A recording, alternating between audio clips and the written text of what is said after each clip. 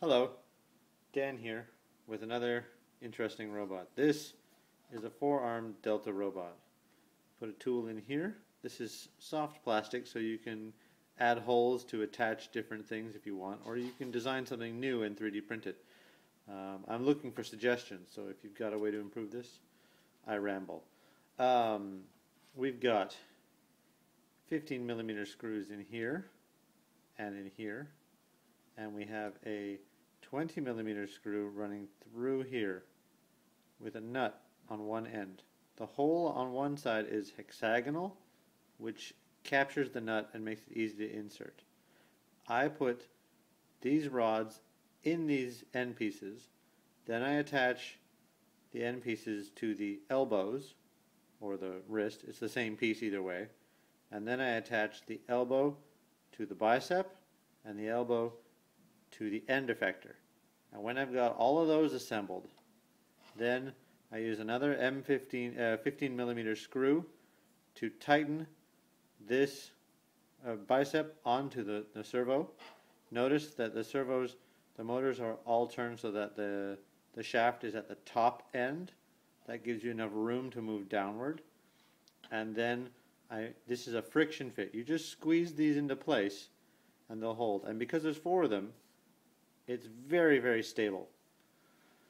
I've added extra holes here, so if you want to, you can run a zip tie all the way around, or if you prefer, you can put a screw through here and then mount the whole thing upside down. I don't know if you can see that well, but that holds pretty well. The circuit here is simply drawing 4 PWMs to the white line on each servo. It's bringing 5-volt current to the red line on each servo, and ground, the black line, is coming from the black line on each servo and is also going back into ground on the Arduino to make sure that there's a solid connection.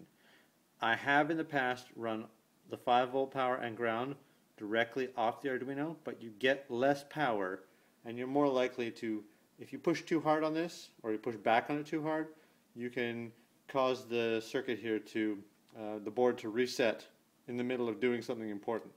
That would be bad. Most people have said they don't need these components, so I don't include them. But if you're watching this in the future and you're saying, hey, I don't have a breadboard, I don't have these little bits, be sure to add those to your inventory before you check out. What else do you need to know? I find this very handy. This is a 3-way splitter.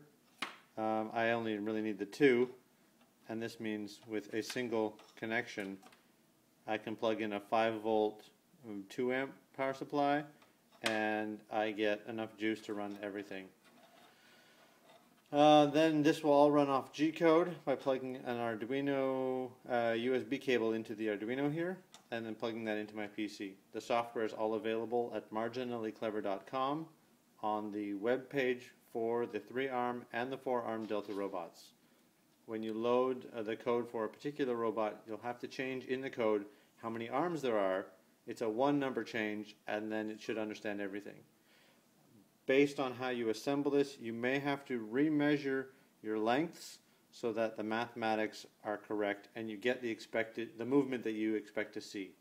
They can have a big influence on how precise your final output will be, and that's important. This model is a big improvement over the previous because in the old model I was using ball joints from helicopter kits, RC helicopters, and these connectors couldn't turn far enough. So this model has a much greater range of motion using the same code as before, and that, I think, yeah, it's just better overall. It's sturdier, it's safer, it's more accurate, and it should do a good job. So I hope you find this educational, I hope you find this entertaining, I hope you find this useful, and if you have any comments or suggestions or feedback, I really look forward to hearing from you and seeing what great things you're able to do with your creations. Thank you, have a great day, and please share this with your friends. I'd really appreciate that. Talk to you later.